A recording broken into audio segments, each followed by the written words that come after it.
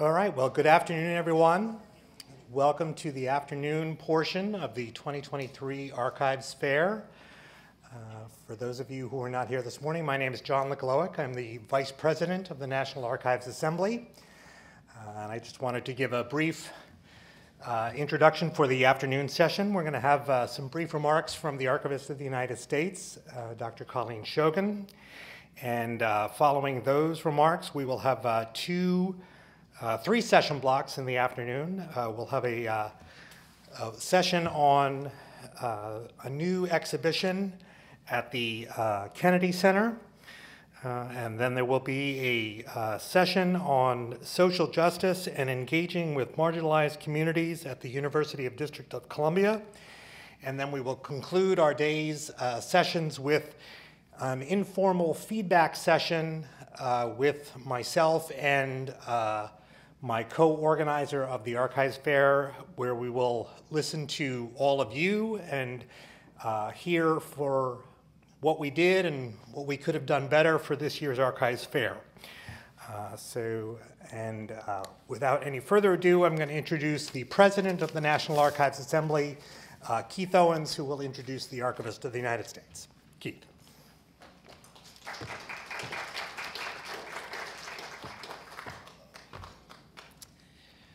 We are really hoping that you are all watered and fed very well during lunch. And it is my honor and pleasure to introduce to you the 11th Archivist of the United States. Dr. Colleen Shogan became the 11th Archivist of the United States in May of 2023. On August 3rd of 2022, President Joseph R. Biden nominated Dr. Colleen Shogan to be the Archivist of the United States. The U.S. Senate,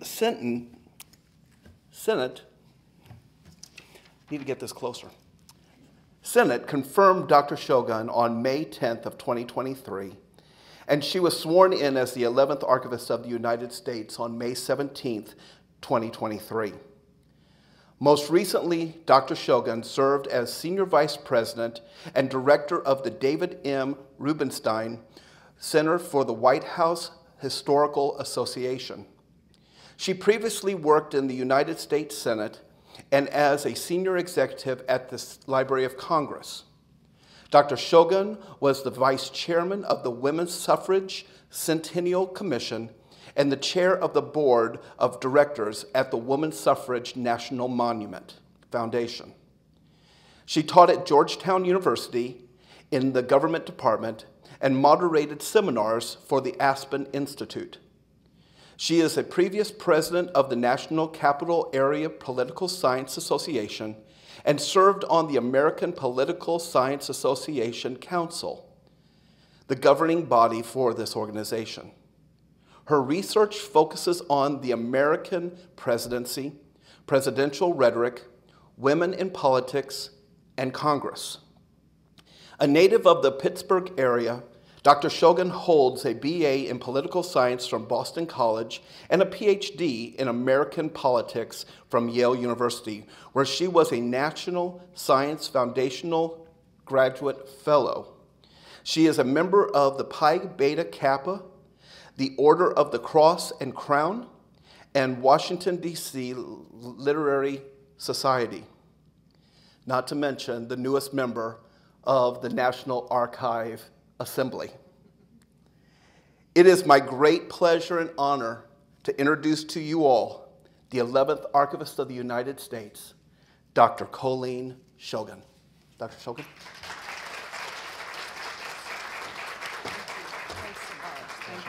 Hi, everyone. Good afternoon. Thank you for that kind introduction. And everyone, happy American Archives Month. So I hope you're celebrating.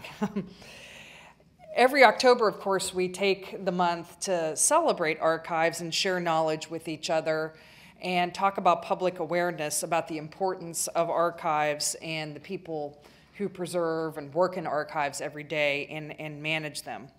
And the DC Archives Fair, as I understand it, although as Keith said, this is obviously my first time attending this event, brings together a whole wide range of archives professionals from around this larger DC region to be able to talk about and discuss what your institutions are doing, what you're accomplishing, what your challenges might be, and hopefully be able to learn about some best practices across organizations and institutions. So we're very happy to be able to host this Archives Fair here at the National Archives. And once again, as I understand it, this is the first one that we've been able to host in several years due to the pandemic. So it's a great accomplishment that we're even here in 2023, and we look forward to many more to come. So I do want to recognize our organizers of today's fair. Of course, you just heard from Keith Owens, who is a preservation specialist at our National Personnel Record Center in St. Louis, and also president of the National Archives Assembly. So thank you for everything that you do here to help organize this, but also for your work at NPRC, which helps serve our civilian employees and our nation's veterans, a really important component of our mission here at the National Archives. And John Leglowick, which you heard previously before Keith, an archivist in our Electronic Records Reference Branch, and also the Vice President of the National Archives Assembly. And then also Lee Gelinella, is that right? You hear it, Lee? I'm sorry if I mispronounced your last name. A digital archivist with the Smithsonian American History Museum. She represents the Smithsonian Institution Archives and also the Special Collections Council. So thank you for everything that you do. Thank you particularly for Keith for flying in overnight, and I understand you're flying back later today. So thank you for doing that. Here in DC, we are very, very lucky. We have such a wide array of cultural institutions that are rich with our archival collections just in this city in Washington, D.C. It really does make this fair possible. And that's not the case necessarily in every city that you go to across the United States, but we have that opportunity to do that here in Washington, D.C. And if we have a little bit of time after I speak here and chat with you, I'm going to go out and look at some of the exhibits and booths that we have out there. Really, as I look at the list of the participating institutions, I'm very excited to see what you have to offer and what you have to share. I will say that, you know, I've said this in many different venues, but I repeat it over and over again, that as the Archivist of the United States, access is my top priority. And in all walks, access can mean obviously access in the conventional sense, access to our collections in person. And thank goodness we're able to do that now after the pandemic, to have that in-person connection with our collections. And we want to welcome at the National Archives as many people as possible to be able to connect with our collections in person. That might be coming into one of our research facilities to be able to view those aspects of our collection or records in our collection firsthand. But it also can be visiting this building and looking at our museum and visiting our museum, so you can view a representation of the records, representative, of course, of American history. And then another aspect that we're going to be working on is being able to access as many records online and digitally as possible. And we do this because it is an access issue. Whereas we open our doors and we would like to have as many Americans as possible come visit us here at the National Archives, we know that not everyone is able to do so, not able to even travel here to Washington, D.C. or any of our other 41 facilities across the nation. So we find that providing our records online at our catalog as a form of access digitally to be a way that we can reach millions of more of Americans. So we're very focused on that. We're also focused on, a lot of people ask me this, why archives? And maybe not people from the archival profession itself, but people that I meet when I'm out and about, or when I'm talking at dinners or other things that I attend, receptions.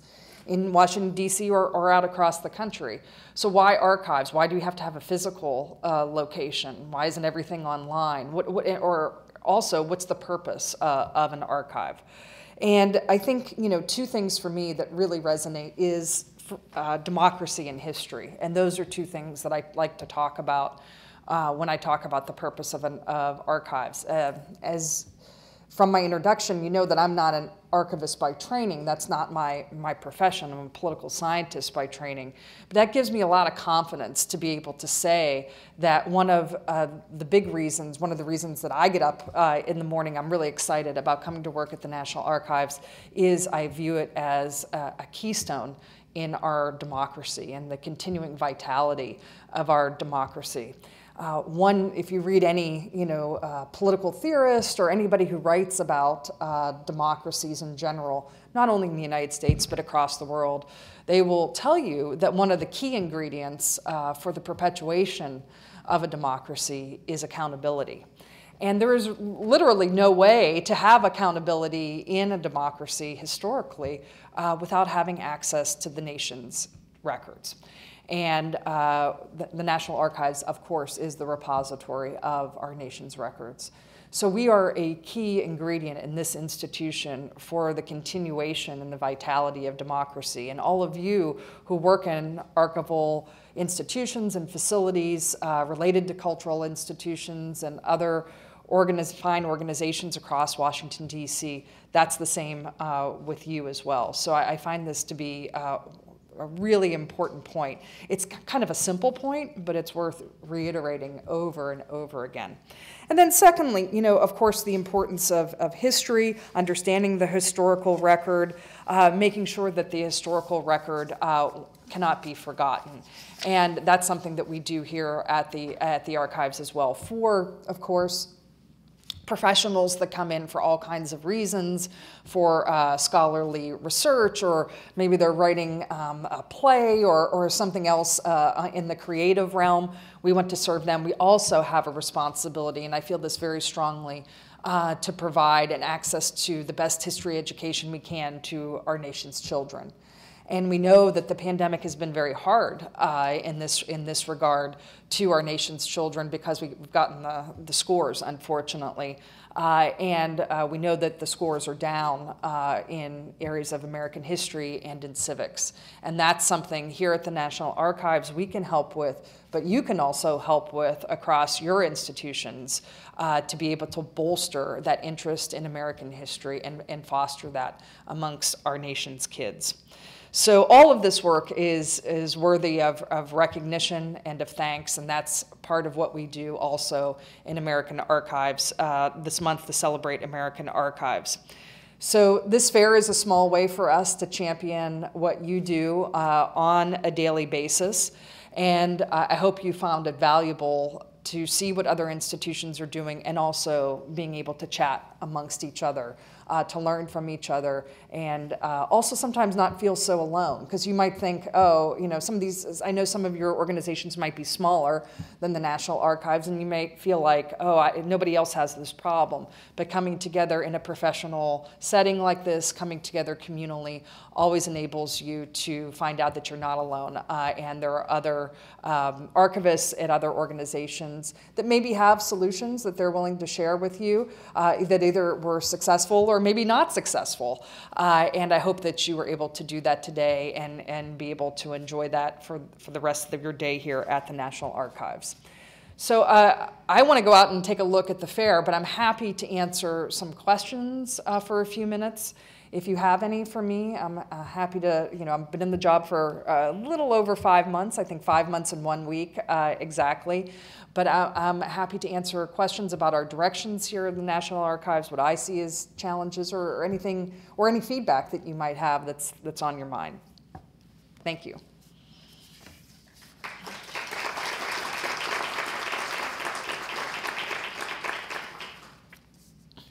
If you do ask a question, just if you could say what your name is and where you're from. Yes?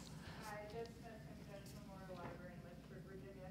Could you just comment on the fact that you're the first female archivist? Yes, I am. Yes, I am. The first woman to be in this role permanently. There were women that served who were deputy archivists, including Deb Wall, who's the deputy archivist right now, who we know served, for an entire year as acting archivist. So there were women that served in that capacity, but not a woman to serve permanently in the role and be presidentially nominated and confirmed.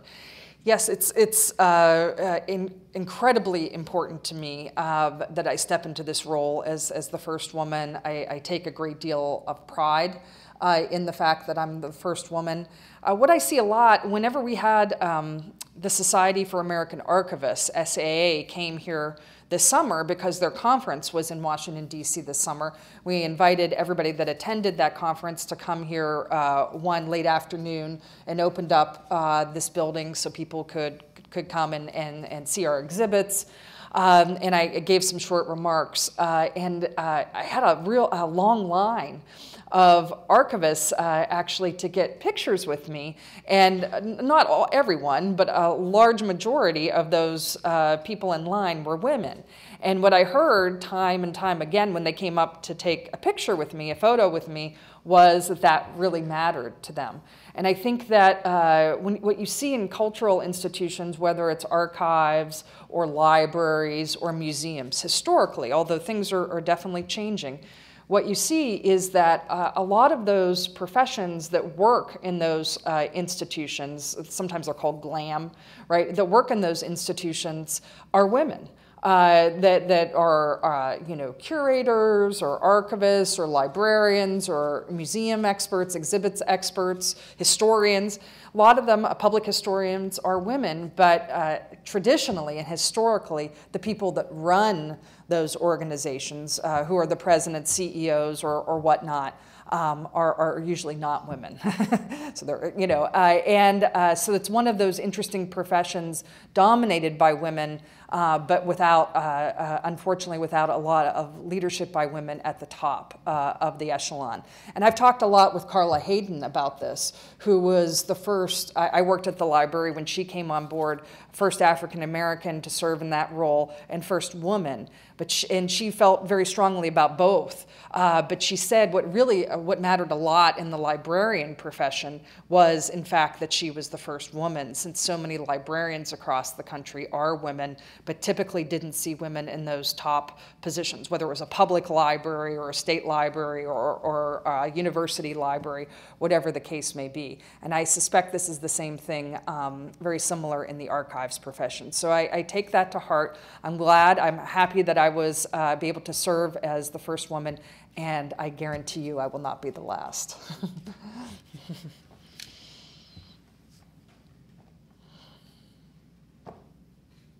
Yes. Mm-hmm.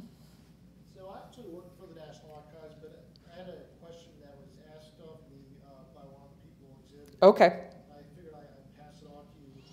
If another archives, perhaps working here or otherwise, wanted to reach out to the National Archives and say, hey, we'd like a tour, we'd like a training session, Mm-hmm. conference discussion, any sort of professional interaction, who should they contact in the National Archives? I mean, you can always reach out to my office. Our contact information is online, and if it was appropriate, that if it was a tour, it might be arranged out of my office, the archivist's office. It depends on what they're looking for. Something more of a professional interaction concerning the archival practices, then we would reach out to what would be most relevant here at the National Archives and try to arrange that. But certainly we're happy in my office to be the conduit, at least for the initial inquiry, and then we would find the relevant component within the very large National Archive structure to which to work with on that matter. But absolutely, we're happy to do that.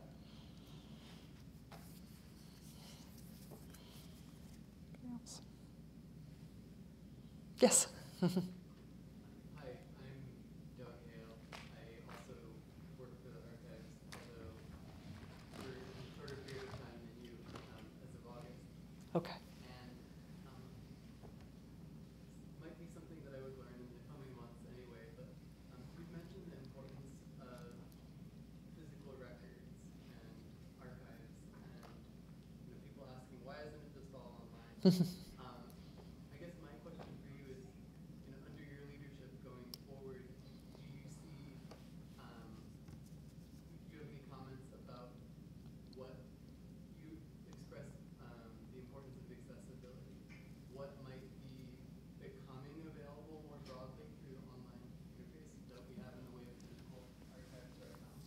Right, yeah. So it's a good question because just to give you a sense of what we're dealing with at the National Archives, right now we have about 13.5 billion records. I'm talking about paper, or analog records, right? About 13.5 billion is the number that I've been told to use. That is, it's an approximation, obviously, but we're pretty confident in that general number. And a little over, I think, about 250 million are online in the catalog. Okay, so it's a good. I mean, that's a really impressive amount to be in our catalog online, but that's not 13.5 billion. Okay. So we have to make choices. Some people say, oh, well, digitize it all. You get those questions all the time. And you have to explain why that would be very challenging just to start from the beginning and just go all the way through. It's much better to make some prioritization choices as you go along. One thing that we have done at the National Archives is prioritize records that are of great interest to previously underrepresented groups. And we work with some of those groups to help identify for us which records they would want to see digitized, which would be most helpful to them. I'm going to Seattle tomorrow. One of our National Archives facilities is in Seattle, and that is the place where we house all of our Alaska Native records, okay? Previously, we're in Alaska, that facility closed, and so those records physically moved to Seattle. And now we are moving those records temporarily to College Park, where we have a lot of higher speed digitization capabilities to digitize those records. Then they will go back to Seattle once they are digitized. But that's a good example of an previously underrepresented group that has identified records that will be very useful to them if they are available digitally. So that's one group. And then another group of records that we will, which would just sort of make sense, that we would prioritize for digitization are high-use records. So records that have wide interest to the American public. That can mean a lot of different things. Some of our presidential records at our presidential libraries obviously are of great interest, for example, and we would prioritize digitization of highly requested or highly used items so that more people can have access to them. Now, there might be other criteria, but those are two groups, okay? So I'm not saying that's the only groups, but those are there's an example there. Anybody else? Yes. Hi, I work with the National Council for the Social Studies. Yes, yeah. I was wondering, how do professional organizations that are interested in the education of children, how do we bake archival theory into our history programs? Yeah, I think it's through, and the National Archives actually does a really good job of this, but it's all about getting our primary documents, in this case for the National Archives records, getting them online, digitized, and providing the right contextual information so that teachers find it very easy, if they are teaching a unit on World War II, that we have ready-made records relevant to World War II. For example, the other day I saw the amazing aerial flight map of actually the Japanese fighters coming in to Pearl Harbor. And the person that was actually keeping track, wasn't done digitally back then, actually keeping track of the planes that were coming in. And then, of course, at a certain point of time, realizing what had happened. But boy, you have a almost emotional reaction when you see that primary source document. You could study Pearl Harbor, and read about it in a textbook and read about what happened that day as much as you want. But when you see that record, when you see that come to life, you really get a sense of what was happening that day in Hawaii and the instigation, of course, for U.S. entry into World War II. So I think having that was an in-person interaction, but you could have that document on that record online. So it can be brought up in a classroom. Hopefully, the ability to be able for kids to see that on their ThinkPads right in front of them, or have it in the front of a classroom that a teacher is able to refer to and tell that story. I think that's really important. I'm I love like suffragists, I like the women's suffrage movement, but being able to tell the stories of those women, many of them who went to prison for considerable periods of time at a prison, not too far down the road, 25 miles down 95, located, now 95 is there, it wasn't there when they were there, but be able to tell the stories of what their backgrounds were and why they felt so strongly that women deserve the right to vote. That really will resonate with kids better than just saying, the 19th Amendment gave women the right to vote. Okay, yeah, that's factually correct, and it's not bad to have that factual information, but being able to tell those stories in an interesting way, to have that almost emotional connection to the background will get kids, I think, interested in history. And we do that at the National Archives, and we want to do more of it. I think we do a terrific job with our substance. What we're trying to work on as much as possible is having the outreach to organizations like yours so that we have, for example, social studies teachers that when they're teaching a unit on a particular era, a particular moment in time in American history, they think, okay, let me look at the National Archives website and find out what what they have available for me that I'm able to incorporate into my lesson plan as I go along. I have one more. Okay. Hi, I'm Joanna Callie, and I am a librarian and archivist at Salisbury Friends School, which is a small private K-12. My role as archivist is fairly new to me, and we have a very nice 20th century collection of analog things, papers and such. But the thing that I'm most taken with trying to work is access, as you said. So both an access so that people can have access to see what's in the collection and search easily, but also an access in, because I see a really small funnel through which things were gathered in the school's archive. And I am working with teachers to think about how we get things into the archive from a more reflective group of people that are in our community, Right. without being overwhelmed by a bunch of stuff that we'll never be able to make thoroughly searchable. So my question for you is, on a national scale, that is truly grand, and what do the National Archives think of in terms of their collection, making its collection, in terms of taking things in? Right.